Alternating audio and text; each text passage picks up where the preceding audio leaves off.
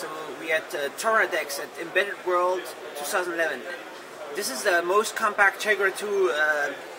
This is basically a whole computer, or what is this? Exactly, yeah, it's a computer module. So we put the NVIDIA Tegra2 dual-core Cortex A9 running at 1 GHz on an SO-DIMM form factor, like a memory module for your laptop. You have pretty much everything you need on that module, like on a netbook. So it's the Tegra2 CPU, we have memory, we have flash, power controller, Ethernet, and even touch and audio controller. We have a whole family of compatible modules. I'll just give you a little wrap up here. That's a hardware development board. You stick one of those modules in, start it right up, and it puts you into Windows CE. What did you put in one? That's a Colibri PXA270. We have PXA300, the entire family. And it's booted up already? It's already up. It takes like 7 seconds to boot.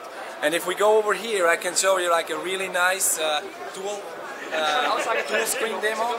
So that's right now a little box. The whole computer's in here. That's the box PC. So what is in here is actually what you can see. It's a Tegra2. That's our Tegra2 module again on a very simple, like small form factor I/O board. GVI, USB host. What is this I/O board? Something you design or something? Yeah, that's just one of the standard boards we're having. It's just a simple board that brings out like the most necessary interfaces. It's a DVI, but be careful because we have DVI and the VGA signals on that. So with a splitter, as you can see back here, you have actually a 2-monitor system.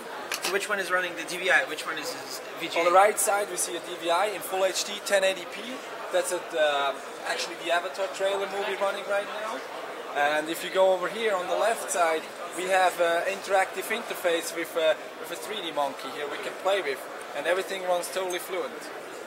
This is on the little desktop right here. That's little system. That's the Tegra2. It's nearly smaller than the actual DVI connector. Yeah, it's really. I mean, if you look at it, that's it. So you pretty much just have a couple connectors, some power, audio, USB. And I mean, we're streaming all that content just from a USB stick. So all you need is a little USB host, put your content on a stick, and you're good to go. And how much is it going to be? $169? The actual module is 99 euros. 99 euros for that single module. For that single module. 99 euros. 99 euros. You can Since order it when? right now. Since we launched it actually beginning of this year. So go to www.toradex.com. You'll find the web shop. You can order everything online. You're good to go. It comes preloaded with Windows CE. If you want to switch over to Linux, just load your Linux on it, and it's ready to go. Load any OS you want. You can load any OS you want. Linux will be available in the third quarter. At the moment, we have a Windows CE preloaded. You were showing CE7. CE7 is actually running too. However, we don't have it at this particular demo because it was just announced 2 days ago. This right now is running Windows CE6. So 99 euro here, and what about this other stuff around it? How much does that cost? The board itself, if you just look at the baseboard, it's another like 120 bucks. So the whole system is around 200 euros. So why is this board more expensive than that board? What is in here? Well, it's more expensive because it's bigger. So the major cost on such a board is actually the PCB and the manufacturing. So because this is bigger and it has also bigger parts on it, it costs more than just a small board, and that's why we try to keep it small. Small means cheap for us. Why can something like this not run the whole computer by itself and not have something else? Well, the problem with such a small form factor board is actually how do you bring the connectors out. The connectors simply don't fit on an SO-DIMM module, so you will need a little I/O board. So with Toradex, we follow the module and baseboard concept. Like if you compare with other companies, they have a single board computer, which you really mean you have one single board with the I/Os. And the nice thing with the module is, let's say you do a development, you can always switch back and forth module. One time you want to have a cheap application with a 200 MHz, or the other time you want to have a dual-core Cortex A9. So you still have the same baseboard, you just flip the module. So you have some stories about people. Basically, you were doing a Marvel stuff, and they needed more, and you just exactly. I mean, with the Marvel, it's it has been around for a few years, and of course, our customer they want more performance. So we were looking out for the best processor on the market, which is obviously the Tegra2, which we believe is a very promising platform for the future. Even like a few weeks back, just Tegra3, aka Cal-L, was announced. So we will follow that path and bring out another module in the future.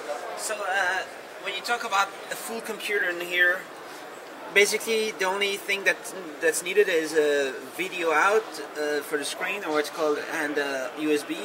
Okay, and so if there was a way to combine that in a smaller form factor for cheaper, yeah, who's going to do that? I mean, we leave it up to everybody. I mean, if you are an electrical engineer or anybody who can make a little simple PCB can do that.